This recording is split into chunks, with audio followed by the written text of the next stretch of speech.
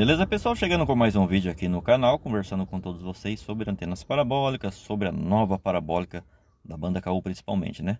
Algumas semanas atrás teve uma live lá no canal da Unisat, o pessoal da Embratel estava por lá e falaram que no próximo ano estão já contatando várias emissoras, tanto de rádio como também de TV, para entrar no Star D2 da banda KU, né?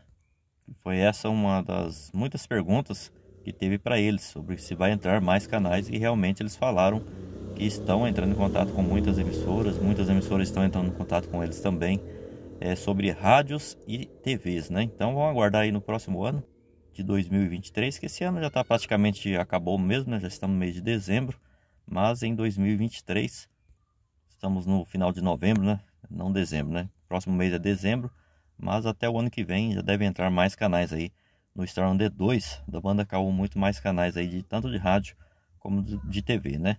A tendência é entrar mais de 100 canais, como falaram anteriormente. Vamos aguardar se realmente isso vai proceder, mas com certeza deve acontecer isso mesmo, de entrar várias emissoras de rádio e de TV da banda KU, dessa nova parabólica. E se você usa ainda a antena parabólica da banda C aí, não está tendo interferência na sua região, pode continuar usando normalmente. Mas se quiser usar a banda KU, ela já está disponível em todo o Brasil.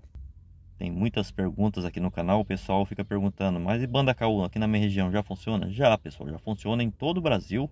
A banda KU já está disponível porque é por satélite, né?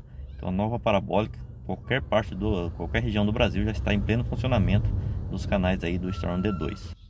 E você que é instalador também já pode ir falando para os seus clientes da nova parabólica também, né? Com os receptores SAT HD regional de várias marcas aí, da Vivências, da Elsys, Bedinsat, Century. E no próximo ano também o da VisionTech com o novo VT1000 HD. Enfim, são 5 marcas de receptores SAT HD regional, 6 na realidade, né? Que tem Intelbras também. São receptores que pegam as afiliadas da Globo, Band e SBT, e também o canal Futuro, e futuramente também a TV Diário na nova parabólica. Além dos outros canais também, né?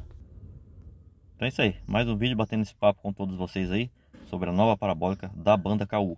Qualquer anteninha aí de 60, 90 centímetros, da região norte é mais indicado de 90 centímetros, nas outras regiões de 60, 75 centímetros já funciona perfeitamente com LNB universal. E se você chegou agora ao nosso canal e não é inscrito, se inscreva e ative o sininho em todas, para continuar recebendo nossos vídeos. Segue nós também no Instagram, no @NaldoLissat, e também temos o nosso outro canal, que é o Naldo Lissat 2.